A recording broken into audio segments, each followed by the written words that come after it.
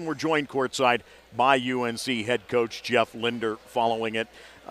In the signs of having a team that's gaining some experience, getting a feel for some of the newness, if you will, of the season, and kind of trying to find a flow early, and it comes and it goes a little bit, doesn't it?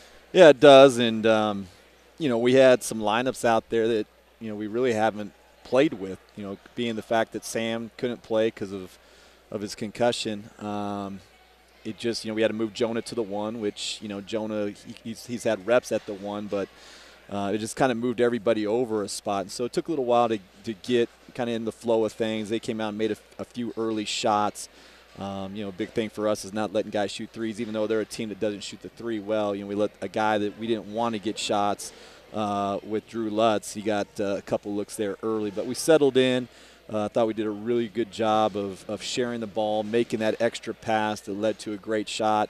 It's been a long time since we've probably, have 20 assists on 28 made shots. I mean, that's, that's something to, that we commented to the guys about. But, I thought overall our guys, they battled hard. The second half, we talked about coming out, and setting the tone, and they make a tough three out of the corner. And then I told them I wasn't going to bail them out with the timeout. They needed to fight their way through that, find a way to, stop the run on themselves. And so they did a good job of that, and then we bounced it out. And my guy Roy right now, with that shot and the secret scrimmage, where he went 5 for 5 from the three in like about a 5-minute stretch. I told him, you probably lead the country after that in points per 40 minutes at about 120 points. And so Roy's streak is at 6 for 6 right now.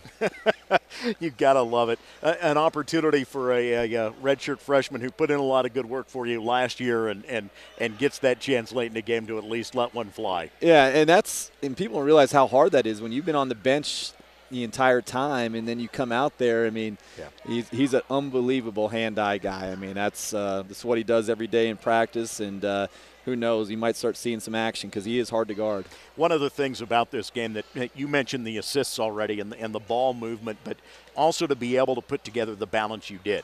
Bodie Hume finishes with 25, 23 of them in the first half. Mm-hmm. Picking up the slack, Trent Harris does so in the second half for you by knocking down some shots. Yeah, no question. And Bodie was, he scored 23, and I don't think he scored the first 6 minutes that he was in there. Mm-hmm. Just shows you kind of shot maker that he is. And then the second half, not sure if he got a little tired or whatnot, but Trent definitely stepped up, and that's what Trent does. I mean, as long as he's shooting the right ones, I mean, that's something that we expect him to do. Matt Johnson was great. He set the tone early, and it was an overall, really good team effort.